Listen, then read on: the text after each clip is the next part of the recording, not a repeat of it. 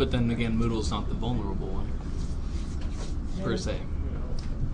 Yeah, Moodle itself is actually vulnerable because I'm also using the same certificate as the rest of the Lost Wheels website. So that's the problem.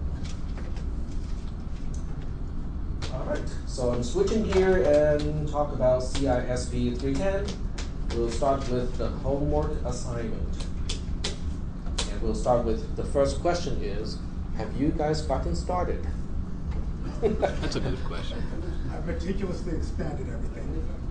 Okay, very good. Okay, that is a very good thing to do, okay? You expanded everything on paper, right? I'm assuming you're doing everything on paper.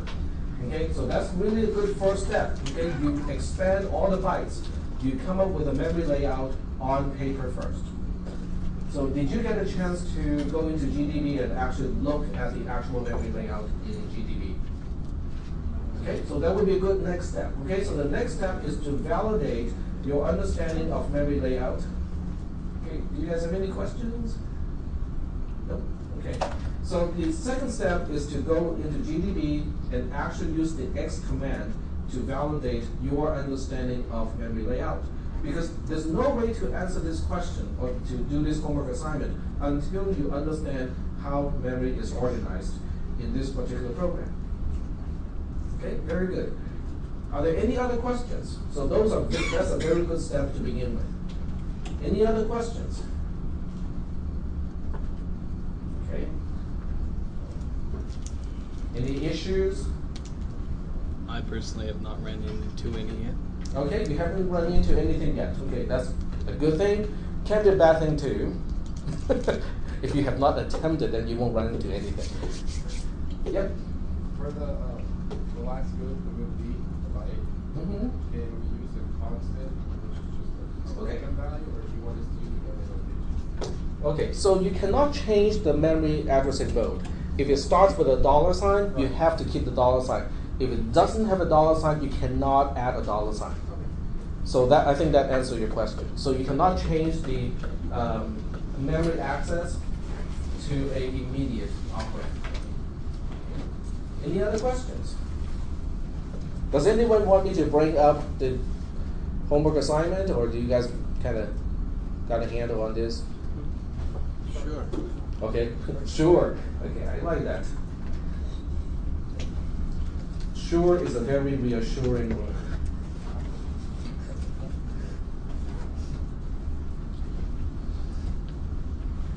English has a double, you know how in logic we have double negation, you know, it cancels out. But in normal colloquial English, you have double positive, you know, meaning negative. Yeah, right. Individually, they're, you know, assertive, and, you know, combined, it means negative. Right? Yeah, right. Though it could also mean positive, depending on the inflection in which you're putting on it. Ah. Potentially. Potentially. Yep. Okay, so we'll go ahead and take a look at the homework assignment. I think I might still have it, you know, downloaded. Let me check this. So let's go to downloads. And nope, it's not. Oh, it's here. Erase that part of today's note because that's the actual answer. Okay. Completely separate question, but can I borrow it before you edit? I just have to take out that one section, a few seconds. All right, so I'm going to have to download it again. Is this the right virtual machine, or weren't you running separate ones for the different classes? Or... That's a good question. Okay. All right, so here's the actual program. As I said a little bit earlier, the first thing you want to do is to find out exactly how the bytes are organized, starting on the line with a dot byte, ending with a line of dot long. Okay. First question, how many bytes should be allocated because of these three lines? 21 bytes, okay? We talked about that on last Thursday. 21 bytes should be allocated. So now what you want to do is to just come up with those 21 individual bytes on a piece of paper. Come up with those 21 individual bytes. And then the second thing you want to do is to look at EBX and say, well, that's the number, that's a value in base 10. So now the question is, base 10 doesn't lend itself to chopping across byte boundaries. So you have to think about, okay, how can I turn this representation into a format so that it's easier to see, oh, okay, out of this 32-bit word or 32-bit constant, these are the first 8 bits, these are the second 8 bits, and so on. Okay, I'm not going to answer that question, okay, because there are multiple right answers to that question. The third thing you have to do is to say, okay, now that I understand these individual bytes have to go into EBX, okay, then you think, okay, out of these bytes, how do I make sure that that part of EBX has these bytes? Which instruction can do that? And then you have to look at the ordering of the instructions, because some of these instructions will overwrite certain parts of EBX. So you have to think about, okay, which instruction can overwrite which part of EBX, and then you use that as a clue and say, okay, now I need to work backwards. Okay. Any questions about that part, how to get started or how to think about this homework assignment?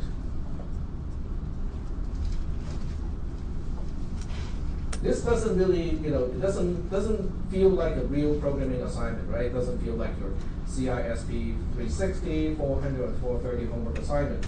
It is not asking you to write any code. In fact, the code is already written. All you have to do is to fill in 3 blanks to make it happen. It feels more like what? Okay, I don't want to hear torture, but what does it feel like? It feels like detective work. Right? Okay, it's a puzzle. You have to solve the puzzle. But in the process of solving the puzzle, you will have to understand all the concepts that we have talked about on last Thursday. Yep. All right, so just to be clear, because from my understanding, basically I'm not sure about anybody else's, but pretty much we're just grabbing the value from memory once, and then the other ones we're just entering. That's from my understanding, but I'm not sure. Okay, well, let's talk about the addressing modes, which is basically say, okay, where are we copying to where? Okay, the first instruction, I'm going to turn on the line numbers, so this way I can refer to line numbers. On line 9, the first operand, which is the first thing that we specify in the move out instruction, what is that doing? What kind of thing is acting as the source? What am I copying from? There are 4 possibilities. Okay, we have talked about 4 possible sources. The first one is a constant, okay, which means whatever we put here is a part of the instruction, and that is the bit pattern that we are copying to the second operand. That's the first option. Second option, we're specifying the source is a register. Okay, whatever is in a particular register, we copy that to the destination, which turns out to be another register. Third option, whatever I specify is the address in memory, and the content at that address is what I'm actually copying.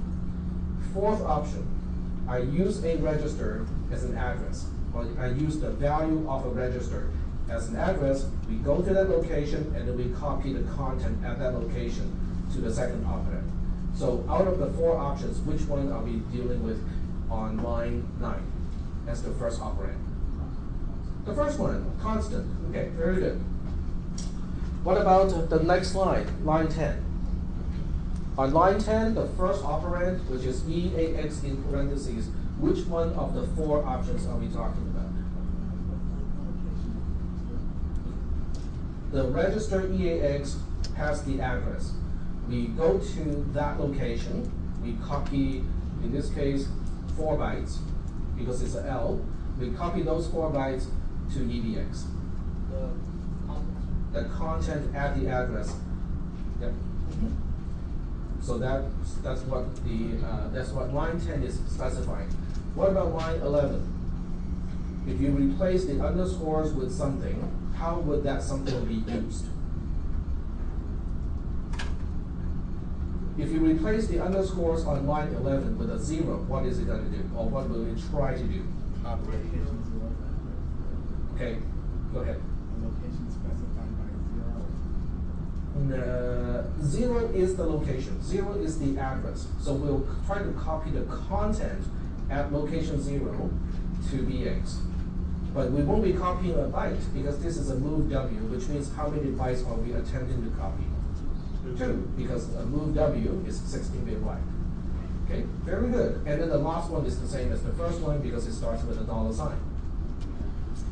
Okay, so that's one thing you have to do. One thing you have to understand is how are we specifying content? Okay, is it a constant? Is a particular register storing an address? We go to that location, and whatever content is at that location, we copy. Or is the first operand itself specifying an address that is just a fixed location? We go to that location, we copy the content. So out of those 3, because we only have 3 here, you have to understand how they are different and work with those. So that's the first thing. Second thing you have to remember is endianness, okay? Which means when you have a multi-byte integer to store in memory, which byte is the first byte? Is it the most significant byte or is it the least significant byte? That's endianness. The Intel processor is little endian, which means the least significant byte is at the lowest address. Okay. Let's see. One more thing you have to remember is the structure of EBX. EBX itself is a 32-bit register. BX is not another register. BX is a window into the first 16 of the 32-bit register. To be more exact, it is bit 0 to bit 15. So that's BX. It's just a smaller window into the same register that we understand as EBX. BH and BL, they are 8-bit windows, just like BX is a 16-bit window. But BL refers to bit 0 to bit 7, and then BH refers to bit 8 to bit 15. So those are the major concepts that you have to understand in order to get this assignment done. Are there any questions about those specific concepts?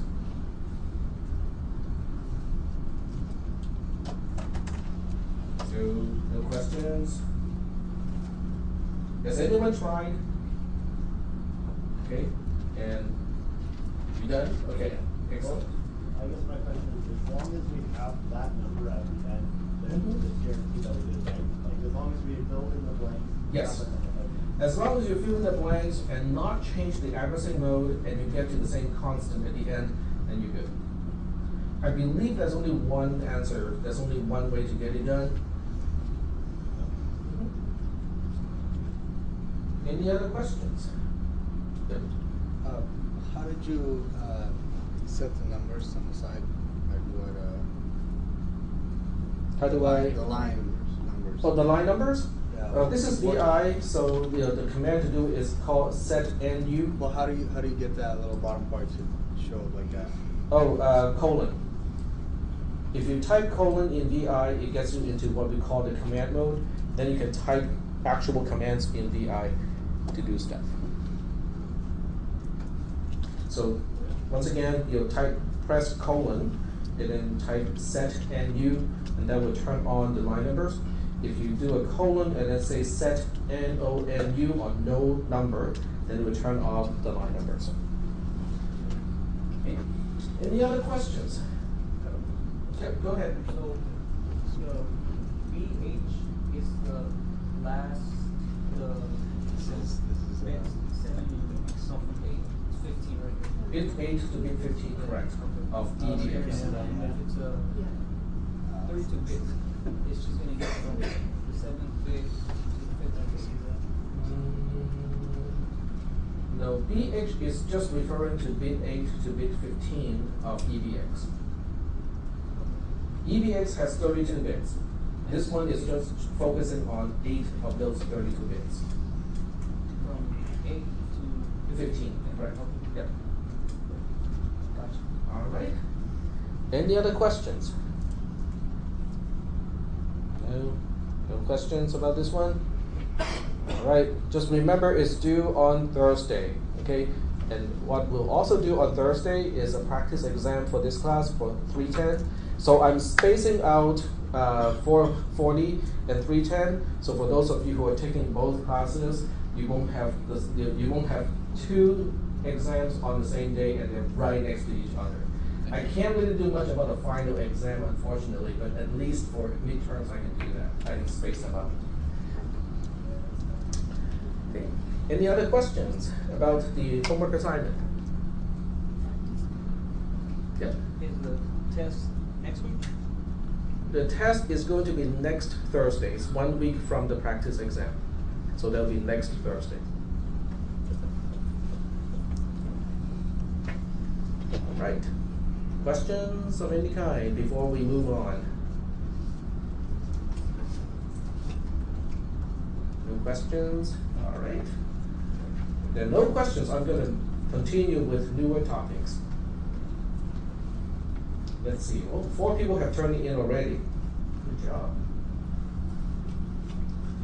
All right. So we have talked about subtraction and comparing. Okay, it's the same stuff that we have talked about before, except I think this one talks about the actual instructions. Check that. Subtraction and comparison. Yep, talks about the actual instructions. And the other one talks about, there's one more that talks about the add instruction.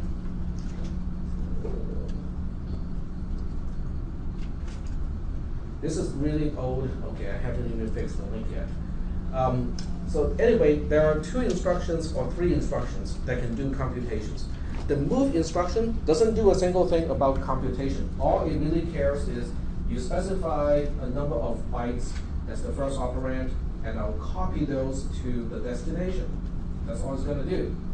It will not add, it's not going to subtract, it's not going to compare. There are other instructions that can do the actual calculations. So what we'll do today is to talk about those instructions. And what I'll do is I'm going to fix my link here. That's one link that I haven't fixed.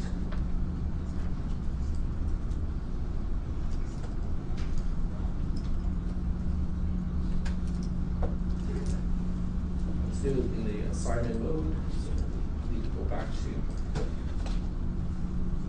here. And this is the one that I'm going to fix. I wrote multiple versions of my notes because at some point, I decided, I want to rewrite, how things are presented.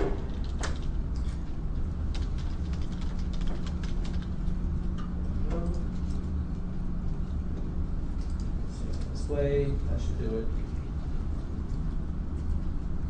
All right. Okay, arithmetic operations, this has a lot of repetition of what we have already talked about. How to do binary, how to do base conversion, we talked about that. How do we add, how do we subtract, how do we do negation, which is 2's complement. So we have talked about all of that stuff already. We talked about the 4 flags already too. Okay, the 0 flag, the carry flag, which is also known as the borrow flag, the negative flag or the sign flag, which is the most significant bit of the result, and then we also talked about the overflow flag. So this stuff, is a complete overlap with what we have already talked about. And here, this is the only part that is new. Okay, common instructions that can change the status flags. The first one is called the add instruction, which is just ADD. And the add instruction, is just adding the first operand to the second operand. So we'll go to the general syntax description. It's kind of here. Okay, if you just focus on one instruction here, that will add EAX as a register to the 4 bytes at location large num2. Large num2 is here. It is defined as I reserve 8 bytes for that. That's what .fill is doing. All right, so what we'll do is we'll go through a few examples of using the add instruction. We are not going to do anything tricky with memory because we just want to focus on, okay, how do we add numbers and how does it affect the flags and how do we know which flag is set and which one is cleared. Okay, so that's what we'll do in the next, I would say about 5-10 minutes or so. All right, so let's switch gear to a text window and we'll go ahead and write some sample programs. And the first one, it will only explain how to do add, okay? And we'll make it an add long instruction. Dot global underscore start. Can anyone tell me again, what does it do with dot global underscore start? What does it do? To export the label underscore start. Very good, okay? Because the linker needs to know where is underscore start. Why? What does it represent? Entry point. The entry point, exactly. That's the entry. That's the entry point of the entire program, and that's why underscore start is a very important label. Okay. Then we go ahead and actually define it to be here. Whatever here is up to the linker to decide. Okay. I don't even know where underscore start really is. It's just some memory location. So what we'll do is we are going to use the move-L instruction because I want to initialize a register first with a particular value. So I don't, let's not do anything too fancy. So just 46 into register EAX. And then the second instruction is the new one, which is add long instruction. It's going to add the first operand to the second operand and then store the sum in the second operand. So now I can specify another number. I can specify -23. And the end result I want to store in EAX. Okay. Well, let's just say that this is my entire program. So by the time I get to the no op instruction, what should be the value in EAX? Sorry, 23 because 46 plus -23 is just 23. Okay. You can look at it, when you display EAX, you can display the value in base 10, base 16, base 2, whichever base you choose to use, or base 8. Okay, those are the main bases supported by the debugger. Okay. Are there any questions about this code up to this point? What about the flags? Which one should be set, which one should be cleared? Let's start with the Z flag. Should the Z flag be set or cleared? It should be cleared because the result is non-zero. What about the C flag, the carry flag? Does the addition end up with a carry? That's a trick question, by the way. How is -23 represented? We use 2's complement. Remember 2's complement. So what is 2's complement? What does it do?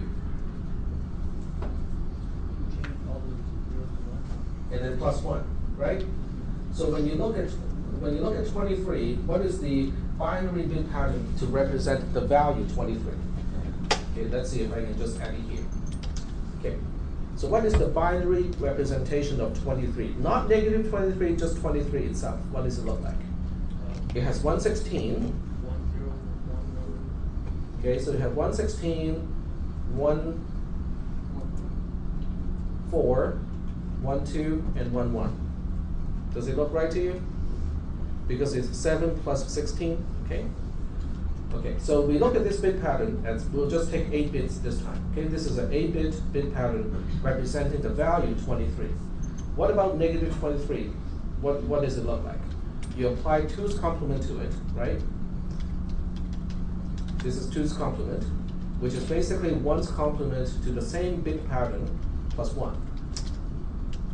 But we already know what is 1's complement. It's just turning all the zeros into 1's, all the 1's into zeros. So we end up with 1, 1, 1, 0, 1, 0, 0, 0, and then we still have the +1 on the other side. So after the entire 2's complement operation, we end up with 1, 1, 1, 0, 1, 1, whoops, 1, 1, 1, 0, 1, 0, 0, 1. That is the binary bit pattern representing -23 using only 8 bits. What do you think it's going to look like in 32-bit? A lot more ones. Yep, we just pad a whole bunch of 1's to the left-hand side. Why? How do I know that we just pad a whole bunch of 1's when a value can already be represented in 8 bits? Yep. I suppose, since when you're not using 2's complement, 1's complement, you pad it with zeros, but since you are, then those get switched around. Yep. So the original bit pattern, even though I only wrote down 0, 0, 0, 1, 0, 1, 1, 1, it has an implicit infinite number of zeros to the left-hand side, because the most significant zeros are usually left out. How would that impact one's complement? All those zeros turn into ones. So that's why, when you want to extend the width of a number, you just have to add, in this case, if it's a negative value, you just keep adding ones to the left-hand side. Okay? All right, so getting back to the question, what would happen if you add 46 to this particular bit pattern? From the perspective of the carry flag, because we were talking about the carry flag, is it going to be set or cleared? Sorry? Set. It's going to be set. Yep. The carry flag will be set. Next flag, the sign flag. Is the sign flag going to be set or cleared? In other words, when you look at the result after the addition, is the sign flag, which is the most significant bit of the result, is that going to be a 1 or a 0? It's going to be a 0 because it has to represent 23, okay? And 23 is a non-negative number, which means the sign flag has to be a 0.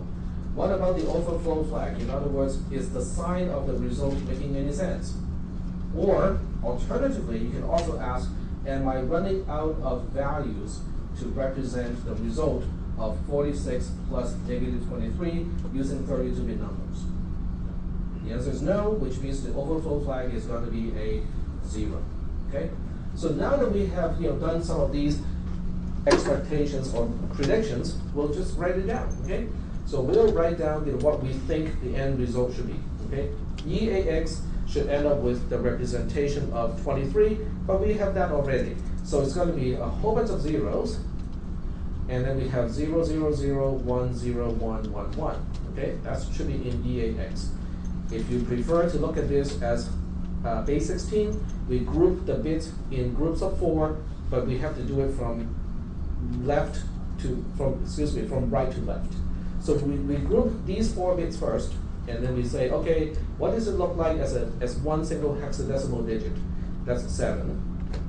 And then we look at the next 4 bits, which are these guys. It's just 1. Okay, so we say 1. And then we look at all the other ones, they're all zeros. So we have 0, 0, 0, 0, 0, 0, 0, 4 zeros, and then 0, 0, 1, 7 should be the hexadecimal representation of what the bit pattern in EAX. Okay. Next question. Okay, what about all the flags? We just mentioned all the flags. So the Z flag should be a 0 because the result is non-zero. The carry flag is a 1 because you are adding 1, 1, 1, 1, 1, 1, blah, blah, blah, to a number, and the end result is it will turn the carry flag on.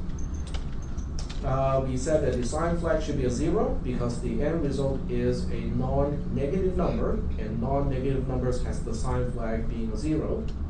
And then the last one is our overflow flag. The sign does make sense, so that's why the overflow flag should be a 0 as well. So that's my prediction. Okay, that's what I think should happen when I execute this program, especially the add long instruction. Are we okay with this? Are there any questions related to any of these things that I said? Okay, when we execute this code, this should happen. No questions? Yep, go ahead. Can you explain the carry flag one more time? Okay, the carry flag is really just the last carry. Okay, so let's just do this one time here. I'll So just do it on the that- whiteboard. So that trailing carry from the adder, it just links straight to that particular spot. Yep, exactly. That's the leftover carry from the most significant digit. So we have, in this case, we have 46.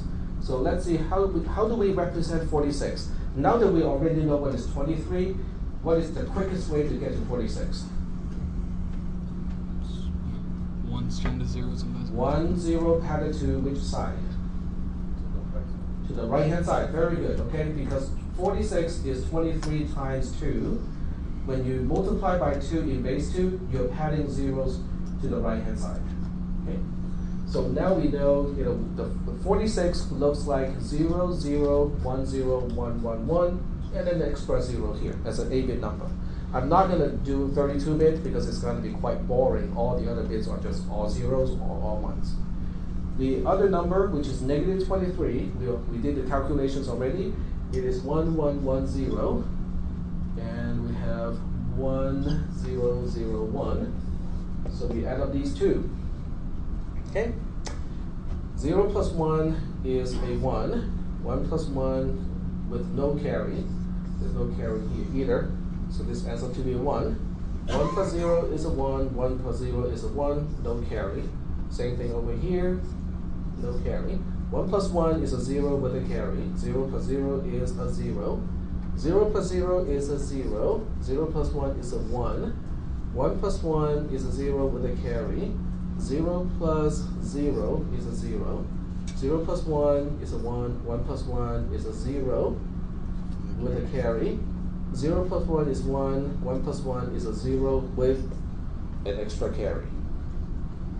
Okay. So as an in the 8-bit addition, we just validated our prediction. Because when you look at this bit pattern here, what is it? It's our 23. Okay?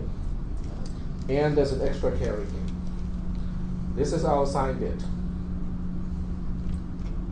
Are we doing okay so far with this calculation?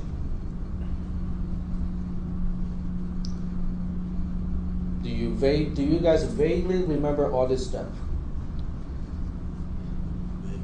Vaguely, okay. Which means you might need to do some studying for the test. Okay. But concept-wise, are there any questions in terms of concept? No questions? Okay. So let's go ahead and see whether this program does what we think it is supposed to do. Okay. Save it. Okay. And this is the command to assemble, which is about the same thing as compiling, okay, because it just turns the source code into an object code, and then we have to link it, and then we can run the program in GDB. In GDB, L is listing the source code so that we can find out which line we want to put a breakpoint on. You can always just put a breakpoint on a label. In this case, I'm putting a breakpoint on the underscore start label, which means as soon as we get into the program, stop. Okay, I want to stop and look at the register values, which is fine. And then we run the program, and I just realized I've been using 32-bit instructions in the 64-bit environment. It does work, okay, it's okay. It's just that when we do the homework, sometimes we have to use the 32-bit virtual machine. Okay, so at this point we have, let's check out the EAX before the first instruction. It just turns out to have a value of 0. Then we single step, we have just executed the first instruction. Let's double check and see what is in EAX. EAX has a value of 46, which is 2E in hexadecimal. Is that making any sense? Okay, it makes sense, okay? Because we are referring to this bit pattern here, it is 2E, because this is E, and that is 2. So 2E is the correct hexadecimal representation. Okay, so this is not very exciting, and we'll go ahead and single step. Well, hold on a second here. Let me show you what the flags look like.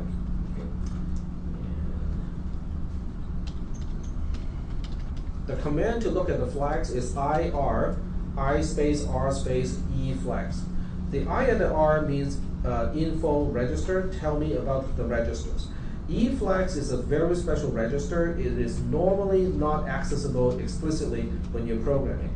The debugger does have access to it so that we can see what flags are set and what flags are reset.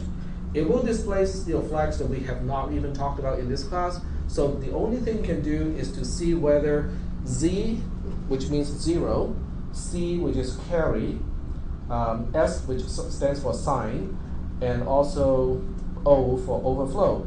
If you see those in this inside the square bracket, it means it is set.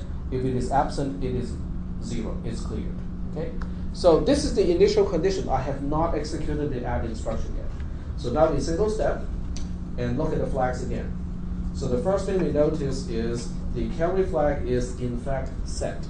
Okay, but none of the other flags that we are interested is set. They're all cleared because we don't see it here in this inside the square brackets. Okay, that's the first thing that we verified. Second thing we want to verify is what is the EAX at this point. It is 17 in hexadecimal or 23 in decimal. So everything went kind of as expected. Any questions? No questions? Okay. Can anyone see how the add instruction can be combined with other instructions that we have already talked about so that we can have very flexible ways of accessing memory?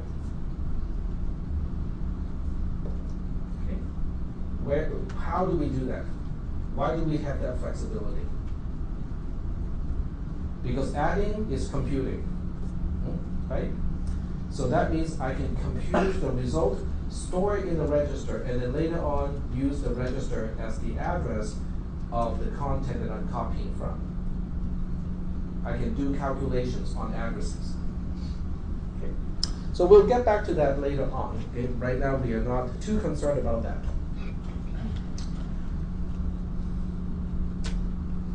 And I'm not going to ask you guys to do add with carry, because it's a useful instruction, but we don't have enough time to do it. So we're not going to deal with add with carry. Instead, we'll move on to subtraction. Subtraction is kind of the same thing as addition, but with subtraction you have to find out which operand is subtracted from which other operand because it is not commutative. So with subtraction, we're going to make another program just for subtraction. So subtract long, and we'll go ahead and do about the same thing.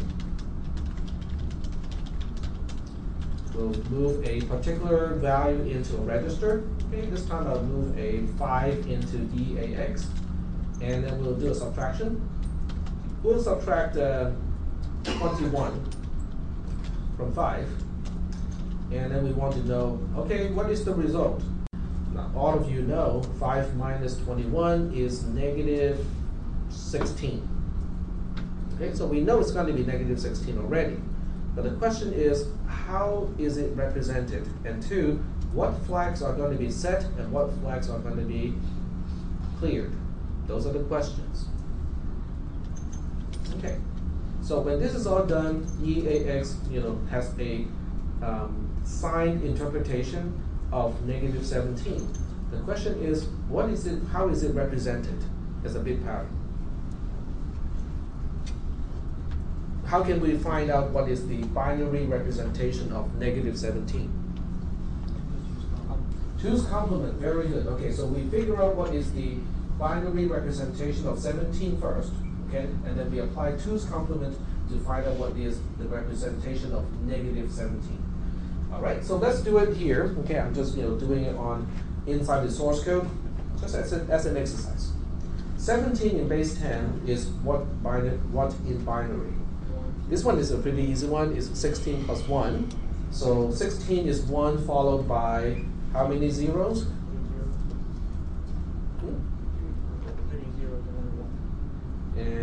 3 zeros is 8. 4 zeros. Oh, okay. So you're done with the whole computation already. You're correct. Okay, this is 17 in base 2. Okay, this is 17 in base 2. But we are not interested in 17 as the result of the calculation. We want to know what is negative 17. So if we want to know what is negative 17, it is the 2's complement applied to 0, 0, 0, 1, 0, 0, 0, 1 in base 2. I just want to make sure that we have a fixed width in terms of representing the numbers. So we have a fixed width of 8 bits in this case, plus 1. And then 2's complement is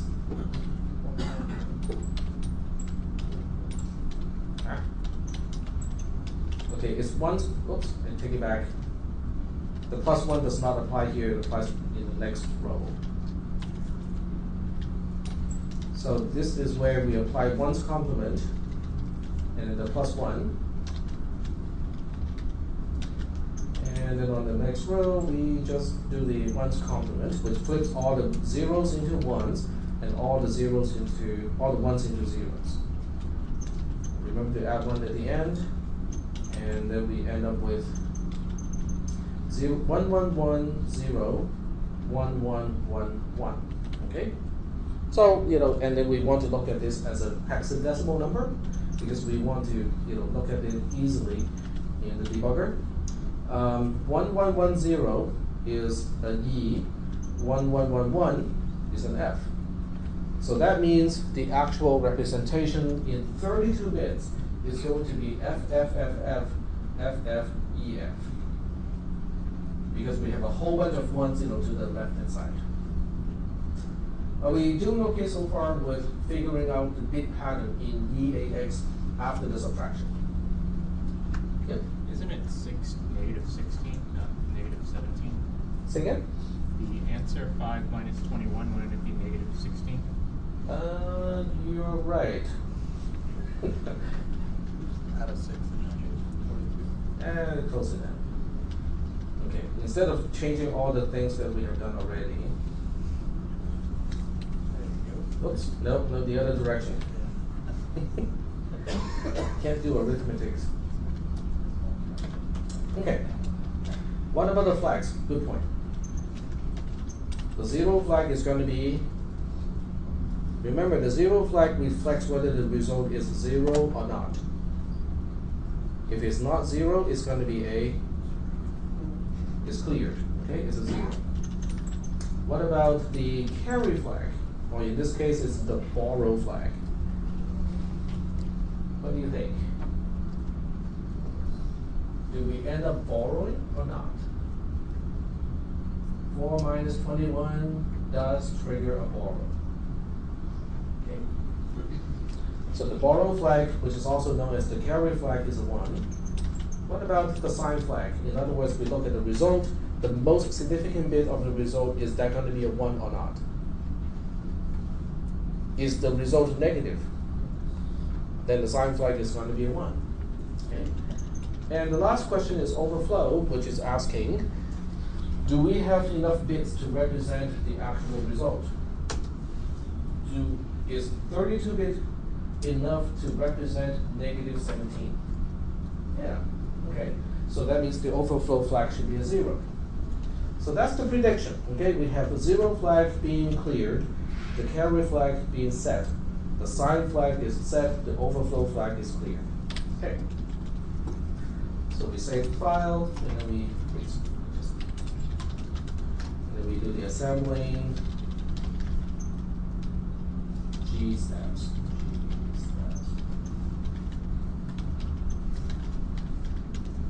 Linking. And now we can debug it. Put a breakpoint at start_start. Run the program, single step, nothing too exciting after the first instruction. After all, EAX only has a value of 4. Okay.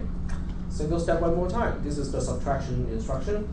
And we want to take a look at EAX again, and it is FFFF, representing negative 17 if you choose to use the signed interpretation. And what about the flags? IRE flags. The carry flag or borrow flag is set, the sign flag is set, overflow flag is cleared, and the 0 flag is cleared as well. Okay, so everything just happened as expected. Are there any questions about the subtract instruction? Or subtraction instruction? Oh, I never explained which one specified. What are we subtracting? Because subtraction is not commutative. Okay? So what is the ordering of the subtraction? Are we subtracting the first from the second, or are we subtracting the second from the first? We're subtracting the first from the second. Okay, very good. Okay. Any questions? No questions?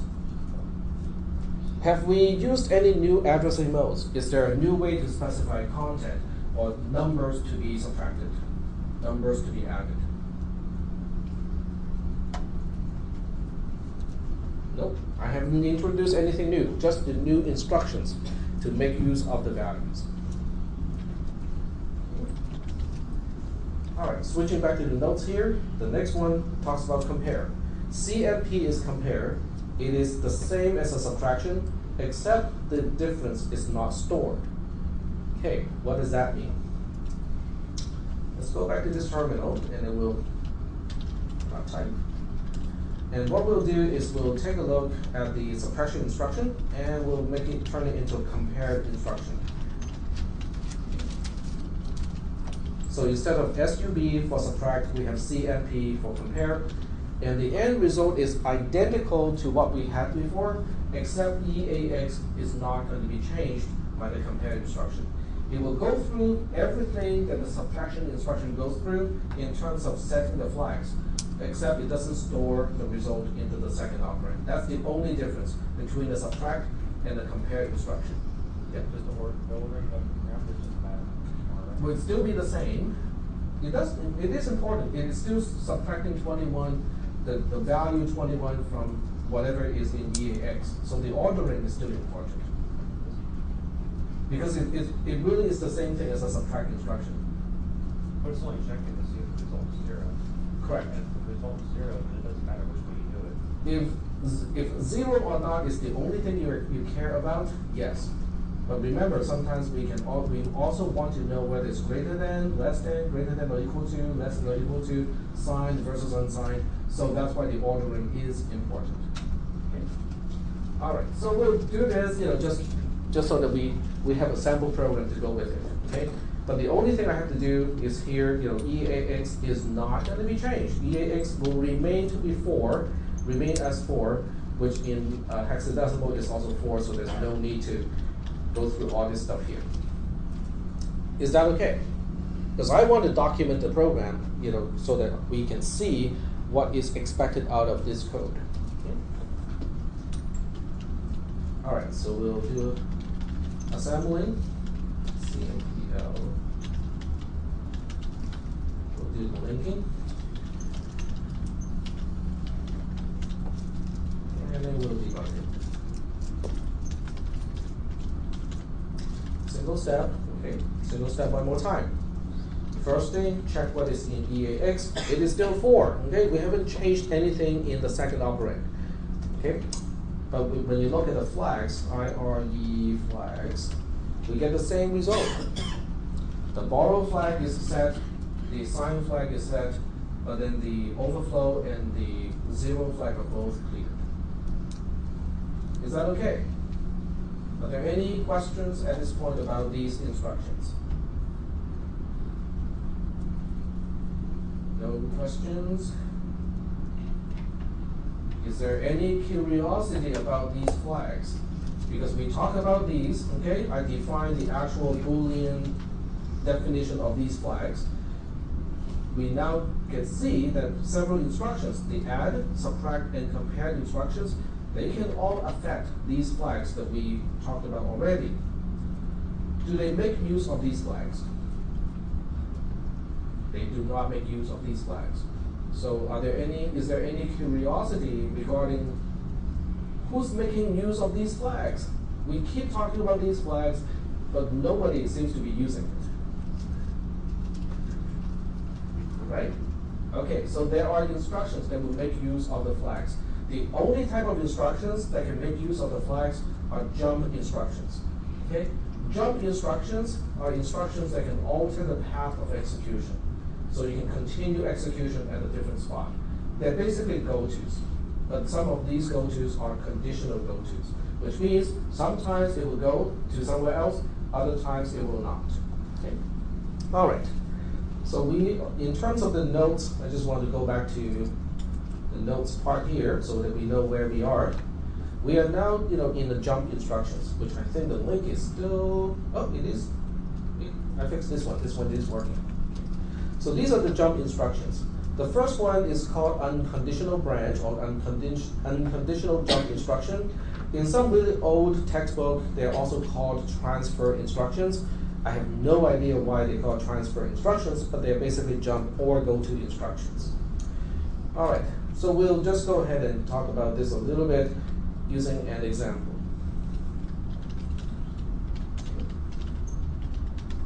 So here's a simple program that makes use of the jump instruction. You already know about the jump instruction, even though you're not supposed to use a go-to instruction in C and C++, it serves exactly the same purpose. So I will talk about this kind of non-trivial program that makes use of the jump instruction. So in this case, we have the no-op instruction. No-op, N-O-P, really does not do anything. Okay, it is an instruction. Okay, it takes up space in memory. It is an instruction, except it doesn't do a single thing. Okay, it just chews up the CPU cycles, makes your processor hotter. Okay, that's the only thing it does. And then we have a second instruction. The second instruction is a unconditional branch instruction. And what it says is continue execution at the label underscore start, which is going back, right, to the no-op instruction. And then we go to the jump instruction again, go back to the no-op instruction. This is a tight loop, okay? Not as tight as it can possibly be, but this way I can actually see it looping a little bit better, okay? So we'll go ahead and just assemble the program, single step through it, just to convince ourselves that the jump instruction, in fact, will control the location where we continue execution. This is a pretty easy one. Assemble.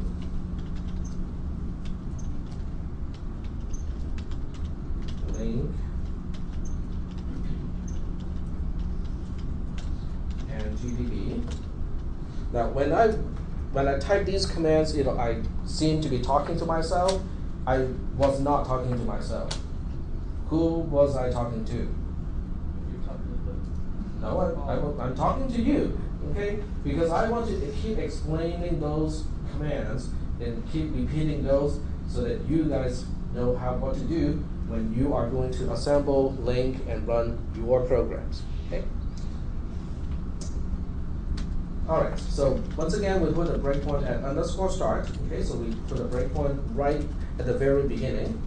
We single step, and then we single step again. Single step, single step, single step, single step. What does it seem to be doing? It's in a loop. And how do we get out of this loop? We don't. Okay? This is a tight loop. There's no condition to get out. Okay? Well, remember what I said. This is not the tightest loop you can have in assembly language programming. It is not the tightest loop because this is the tightest loop. You branch back to the very same instruction that you came from. Okay? If you were to think about how to do this instruction using the emulator, okay, using Logic Sim, what do you think it is actually doing? Okay, let's bring up the Logic Sim picture, okay, so that you guys can say, okay, let's look at all the components and try to figure out how is this type of instruction implemented. Wouldn't it just be resetting the register that points to this place in memory that Yep, and it has a name. The one in which I can't remember specifically off the top of my head. Okay. Well, that's okay. We'll get to that. So V2, and it is the later version, the 15. All right. So here is the emulator, and I'm going to pull up a little bit because people cannot see the bottom part of the screen. There we go. Okay, so the register that is responsible to indicate the current point of execution in the program is what? Program counter, which is also known as PC. PC. Okay, the program counter PC is the register that is responsible to remember, oh, the next instruction to execute is at that location. Okay? So when you want to alter the path of execution and say, you know what, I don't want to go to the next instruction anymore, I want to go to that part of the program, which register is going to be changed? PC, okay? The program counter is going to be changed. So I'm going to give you a scenario of writing a particular program with certain instructions. Now, we don't have a microcode machine, but I can still emulate it, okay? So let's say we are at location 09 at this point, okay? And 09 is a jump instruction.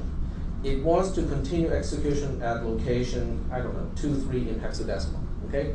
So 23, which is the destination, which is the address where you want to continue execution, is now a part of the instruction itself. Which also means, the current PC has to be what? What do you think is the current PC for me to be at the unconditional branch instruction to go to location 23? No. This is the byte that is in red, that is highlighted, is the address that I want to branch to. It is a part of the instruction that I'm currently executing. So PC, which is the program counter, it is always pointing to the instruction that is executing or the next instruction. So where should it be pointing to? The very same place, which is 09. 08 is the actual opcode which we are done decoding already at this point. So it's now pointing to 09, which is the address where I want to go. Okay? So because I want to emulate exactly what is going on inside the processor when you run the jump instruction, but we don't have a microcode engine yet. So I have to kind of hard code it like this. Okay? So the program counter is already pointing at 09, and when you are executing this instruction, we need to now somehow make a connection between all of these components. Which means I need PC to be driving the, how do I want to connect PC to the memory module? The first thing I need to do is what? Connect it to the mux.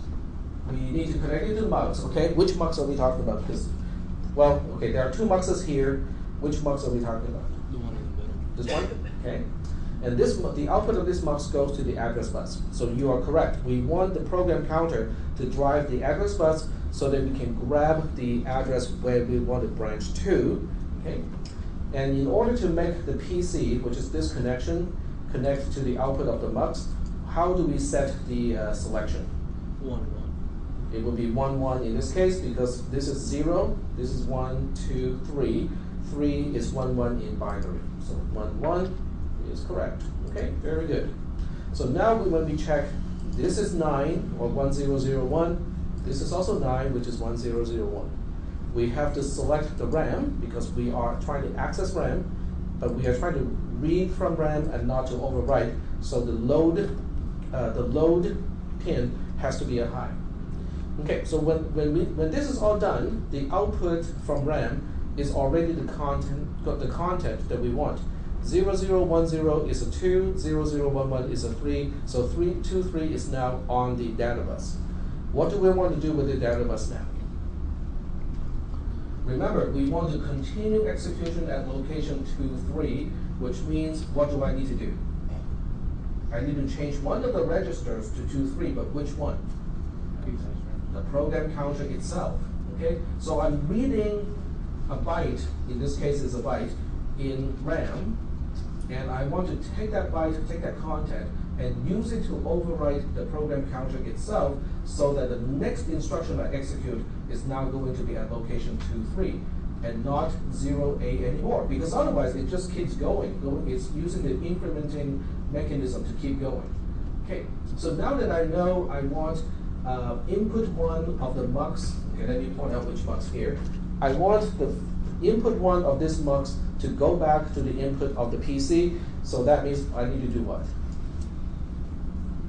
Whatever you do with a mux, you have to deal with the selection, and we have to turn this select pin to a 1. Very good. Okay, so we turn this to a 1, and then we can double check first. Okay, we double check this is 23 in hexadecimal or 35 in decimal.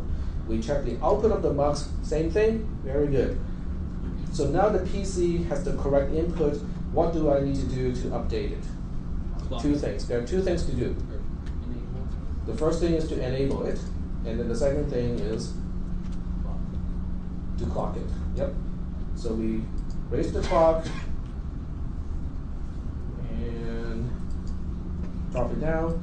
And the PC has a falling edge sensitivity because of the reason why I make the PC sensitive to a falling edge is to improve the efficiency of the processor. But it is, it is updated on the falling edge. Okay, so you can see that the PC now has 2-3. So I am now continuing execution at location 2-3 in hexadecimal. I don't really have any actual instruction. I don't have a microcode engine to execute instruction, but that is the internal mechanism of a unconditional branch instruction. Is that okay? Because normally what happens is, for each clock cycle, it is only going to take the output of the adder, which is adding 1 every single time, and put it back into the program counter. So it will just keep incrementing, going to the next instruction, the next instruction, the next instruction. But by going through what I just did, now I can alter the path of execution. I can say, hey, don't just go to the next instruction. I want you to continue execution at a specific place. Is that okay? All right. Okay, so this is the underlying mechanism of a jump instruction. And let's go continue here. The next slide is a long one because it talks about conditional branch instructions. Conditional branch instruction can be conditional to a whole bunch of stuff. So we'll talk about the basic stuff first, and then we'll talk about the combination stuff. JC means jump if and only if the carry flag is set. In other words, okay, let's go ahead and write a very simple program to illustrate this. In fact, we'll write 2 programs to illustrate this. This is our unconditional branch instruction. I don't think we need that anymore. So we'll take a look at the JC instruction. Global underscore start. Okay.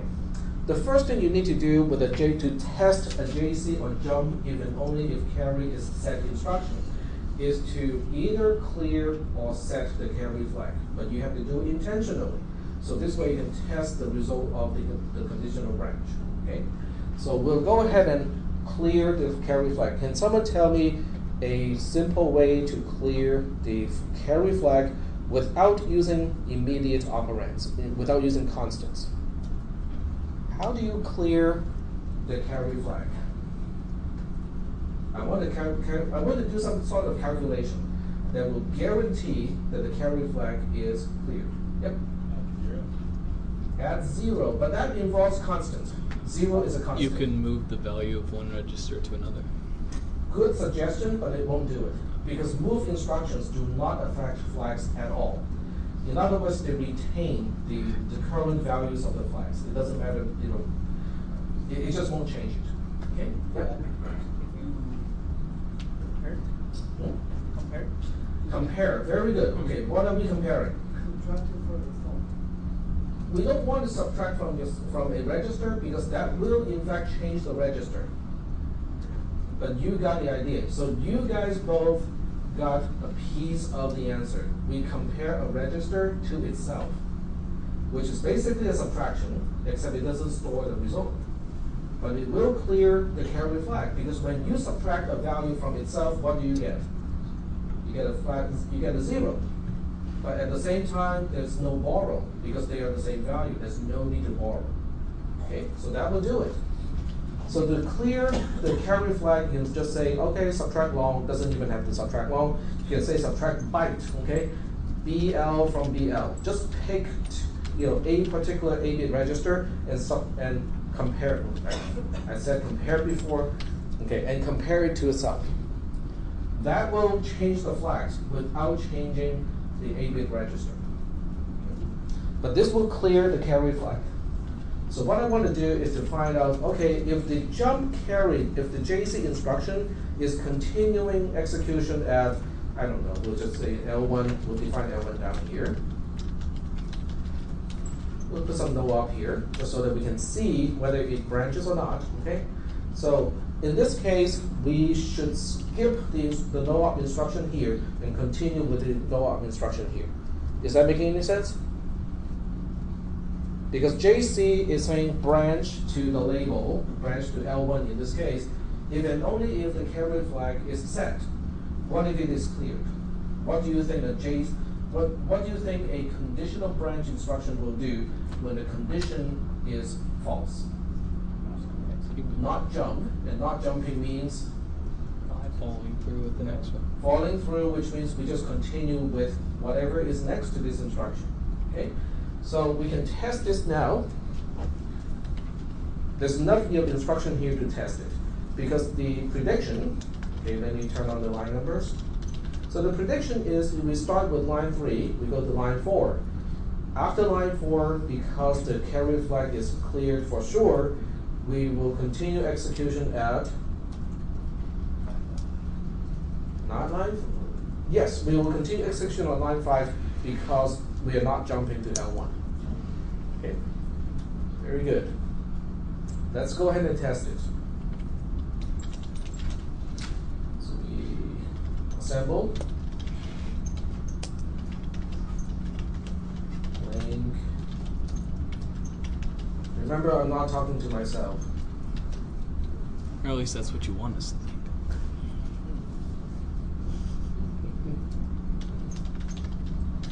Okay, put a breakpoint at underscore start from the program. Single step. First thing first, okay? We really should be checking all the flags to make sure that. What about the Z flag? Should the Z flag be set or cleared? Should be set because the result of subtracting BL from BL should be a 0. Okay, even though we don't store the result, it would still be a 0 after the subtraction. What about the carry flag? Should be cleared. What about the sign flag? That's a trick question. If the Z flag is set, what do you know about the sign flag? Has to be cleared because the sign flag is a part of the result. If the result is 0, the sign flag has to be a 0. There's no negative 0. Okay. What about the overflow flag? Should be set or cleared? Should be cleared because subtracting a value from itself, getting a 0 makes perfect sense. Okay. So the sign makes sense. All right, so we'll double check that. IRE flags. And in fact, we only have the 0 flag turned on, all the other ones are off. Okay, exactly the way we expected. Now, when we single step the JC instruction, it should not branch to L1. It should just continue on line 5, right? Single step. Line 5. So we have now, a demonstration. It's not a validation. It's just a demonstration of how a conditional branch instruction works in one case. So I'm going to change the program a little bit, intentionally set the carry flag, and then see if it will go to the other location. Okay.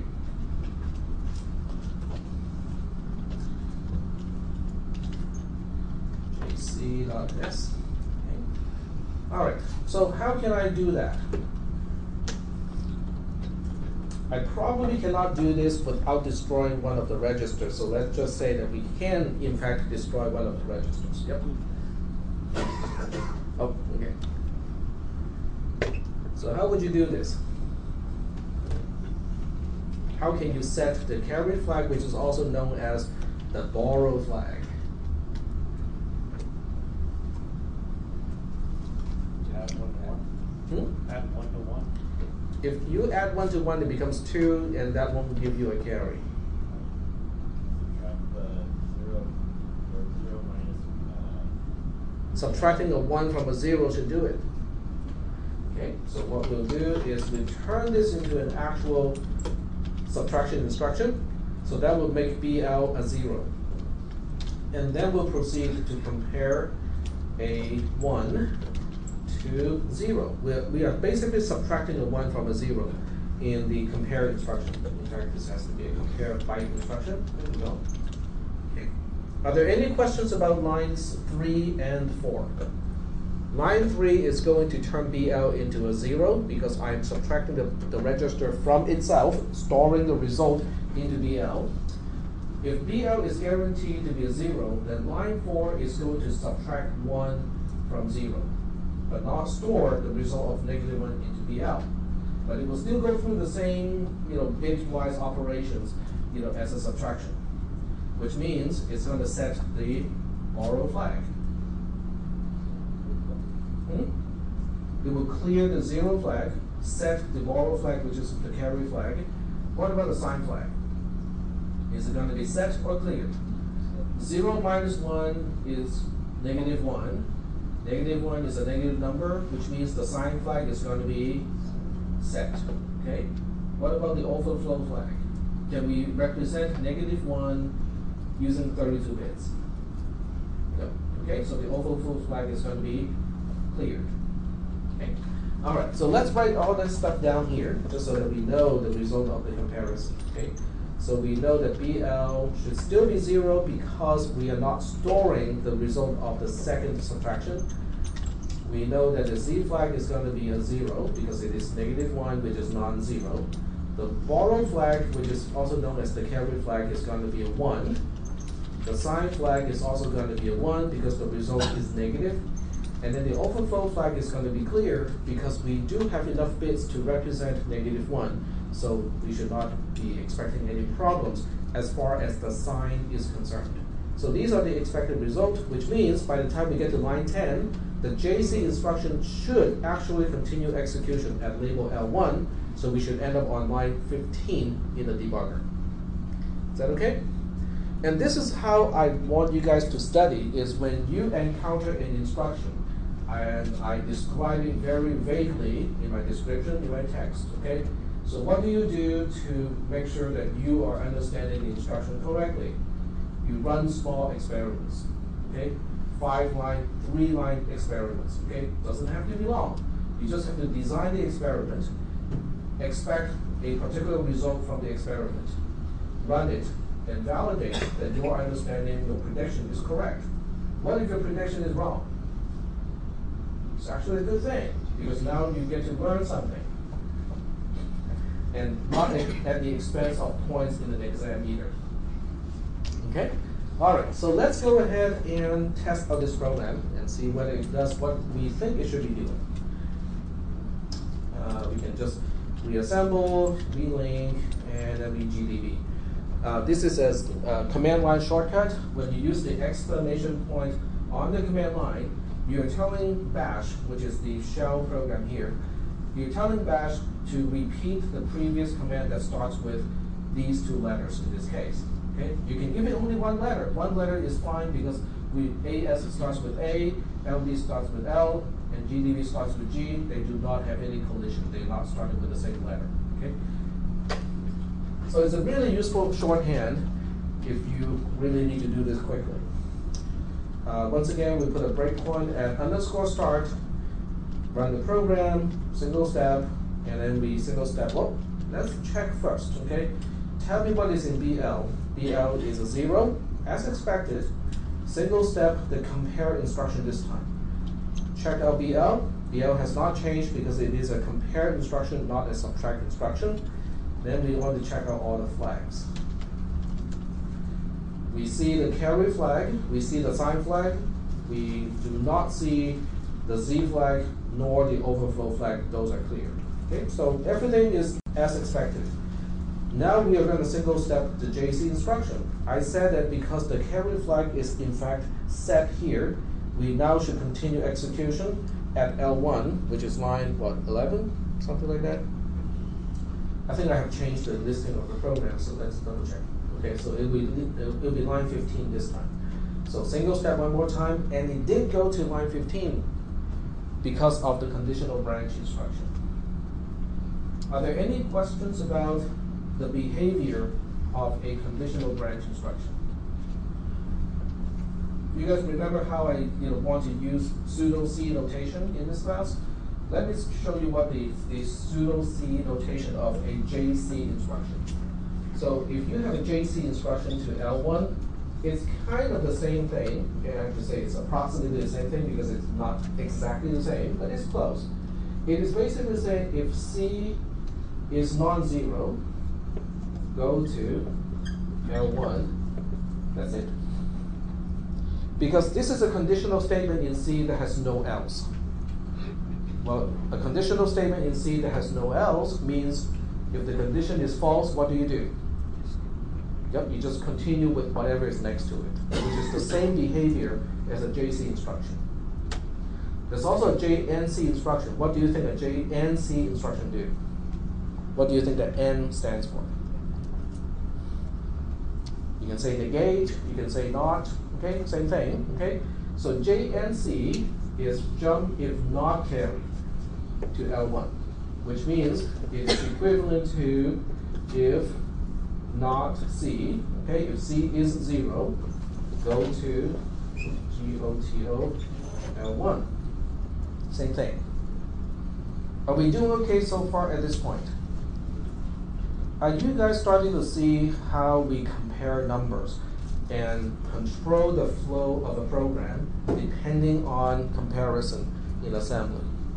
Because now we have all the pieces. You know, I don't need you guys to be working on programs with control structure just yet. But can you see how these pieces can connect so that we can do something complex now? Okay, we can now say if x is greater than y, we put, oops, keep using pseudocode in the wrong class. Z gets x, else z gets y. Can you see how to group the instructions that we have talked about up to this point to do this? Okay, well, what is x, y, and z? We don't know how to do with variables. Fine. Look at x as EAX, look at y as EBX, look at z as ECX. So if you replace all the variables with registers, do we have enough instructions to implement this conditional statement? Yes, we do, okay? And we do have 3 minutes left, and I think that's enough time to work on this one, okay? Okay, first of all, what do we need to do? We don't want to deal with this or this first, okay? So remember, x is EAX, y is EBX, and z is ECX. So what do we need to do first with a conditional statement? Sorry? We have to compare. Very good. We start with the compare. So we say compare long, and what I usually do is I put the right-hand side of the comparison as the first operand, okay? So this is EBX, and the one to the left-hand side is my second operand, which is EAX, okay? The compare instruction itself does not dictate which way to go. It simply sets up all the flags. That's all it does, okay? So now the question is, which flag am I going to use in order to continue execution somewhere? Now this is where it is a little bit counterintuitive, okay? Because we normally would look at this and go like, we want to confirm x is greater than y, then we continue with this code here. You can do it that way, but your program will be slightly longer than it is necessary. So what we normally do is we go the other way around. We check whether x is less than or equal to y, then we branch to the else branch, because then we will fall through automatically to the then branch, okay? All right, so how do we know that x is less than y? Because that's one reason to go to the else branch. Well, you cannot answer that question because I haven't given you a piece of information. What have I not told you so that you can determine what flag to use or what flag to pay attention to?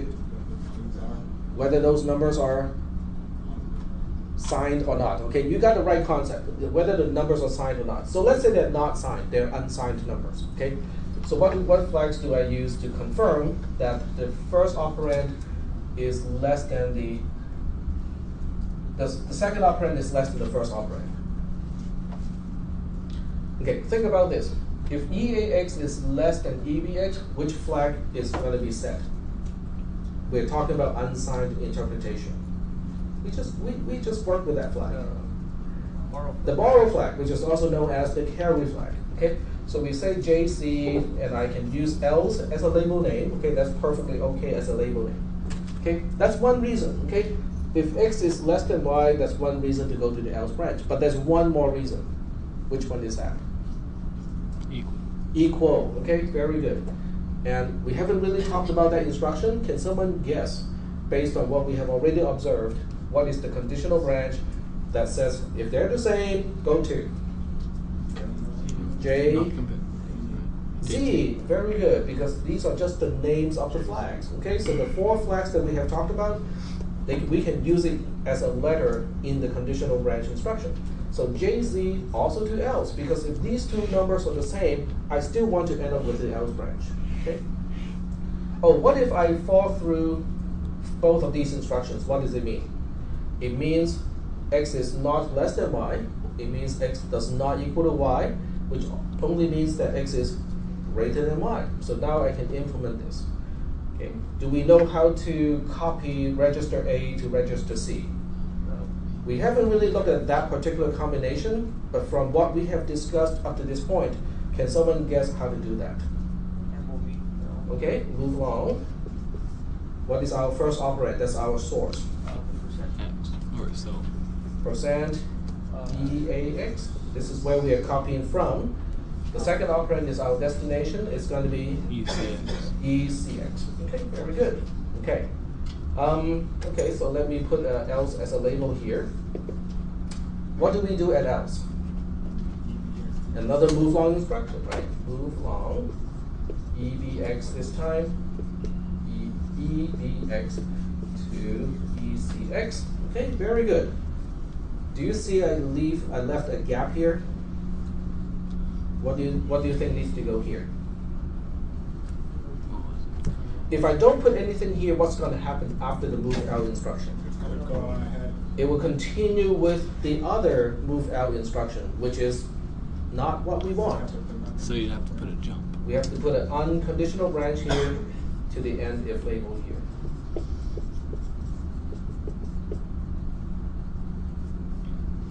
So now we have all the necessary ingredients to deal with control structures. Now, you don't have to worry if you're looking at this and go like, wow, that's a big jump from what we have just talked about. That's okay, because the next few slides will actually talk about it. Let me go back to Moodle first, and I can show you what you can be reading to prepare for the next class. See, I told you my speech center is kind of a little bit messy today. I don't know why. It's just one of those days. Someone is interfering with my. Okay, so that part is in assembly language programming, and this is called control structure. And there's a newer portion and a new older version. Let me see if they, yep, it's here. I just want to double check they're both clickable. Yep, they're both clickable, so they are already here. Okay, and I will give you, okay, I know we are over by 2 minutes. What this really is about, okay, after reading this, it will turn you into a human compiler, into an organic compiler. Okay, organic? Yeah, organic, human, whatever, or as the Ferengi say, human. So, but the point is, it's a very mechanical process, okay? This is a very, very mechanical process. I'll give you a control structure in C on one side. I'll give you the equivalent code in assembly on the other side, okay?